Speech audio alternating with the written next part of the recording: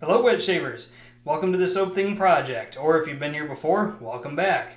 And what you see in front of you is a 1940s style Gillette Super Speed.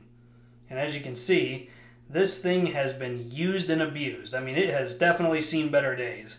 It's got the plating coming off in certain places, it's corroding and oxidizing here at the bottom of the TTO handle. The action has got soap scum caked onto it, so it's kind of hard to open and close. The safety bar, one of them is slightly bent, so that means that it opens just slightly asymmetrically. And inside of it, you can see we have some debris of unknown origin. So that's the condition that it's in right now. So I'm going to send this razor to Chris Spencer over at Backroads Gold. And he is going to take it apart, clean it, refinish it, and replate it. I think I'm actually going to have him replate it in rhodium. I don't have any rhodium plated vintage razors at the moment. So we're going to go from this to this. 3 weeks and $60 later, all brass parts, completely refinished, in palladium actually. It turns out Chris was out of rhodium, so we settled for palladium, but just look at this. This is a complete transformation of this razor. I mean, especially the top of the TTO doors, those were scratched pretty deep in some places, and as you can see, there's not a spot on it.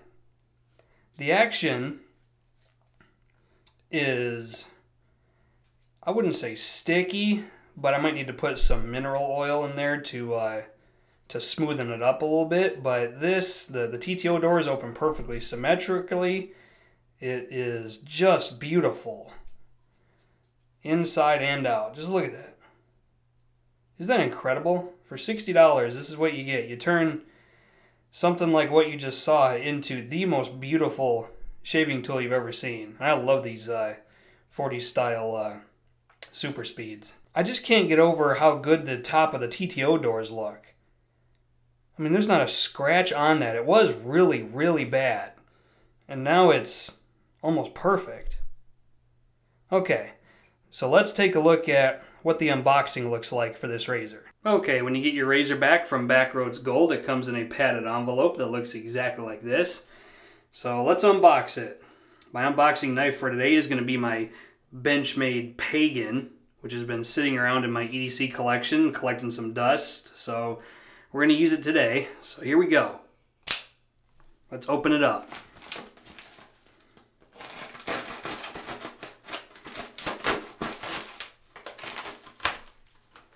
Now when the box comes out of the envelope, it looks exactly like this. I already unsealed it, but I have not opened the box yet, so let's open it. And as you can see, it comes with some black tissue paper. And it looks like we have some Shannon Soap's Barbershop sample shaving soap. We have a certificate of authenticity, as you can see there. What does it say here? 1940 Super Speed. Replated with palladium. Palladium, I'm not sure how you say it. I call it palladium. Gillette Silver Blues. And here is the razor. So let's open it up.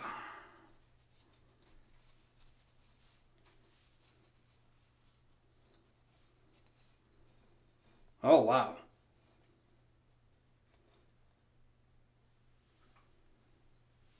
That is pretty incredible looking. That looks like a brand new razor. Like from the day it got rolled off the factory from Gillette. So let's open it up. Oh, that is smooth. TTO doors are smooth. They open up absolutely perfectly.